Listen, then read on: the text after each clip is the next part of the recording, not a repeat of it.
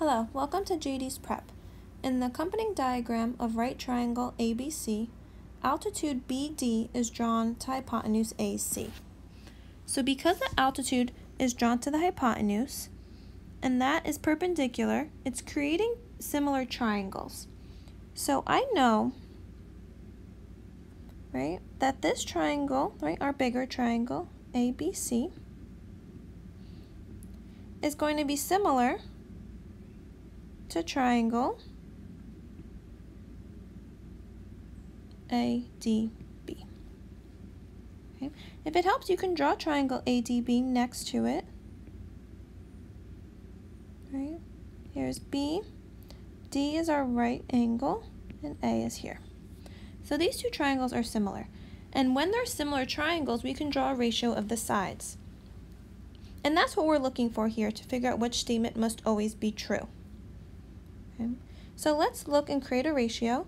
I know that side AB to AD, right, those are in proportion to, right, our hypotenuse AB here and our hypotenuse AC over here. So let's look at those sides. Right. So AC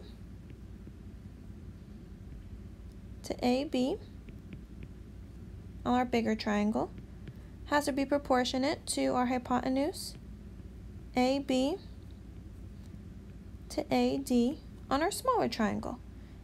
And let's see if any of these proportions are here. If I look, the one that comes really close is option 2. The only thing different is that both of the fractions are actually reciprocals, and I know that it's the same proportion if I reciprocate the sides, right? If I flip this side over, I'd get AB over AC, and if I do the same thing to the other side, I'd get AD over AB. And so since I'm doing the reciprocal on both sides, this proportion must also be equal, right?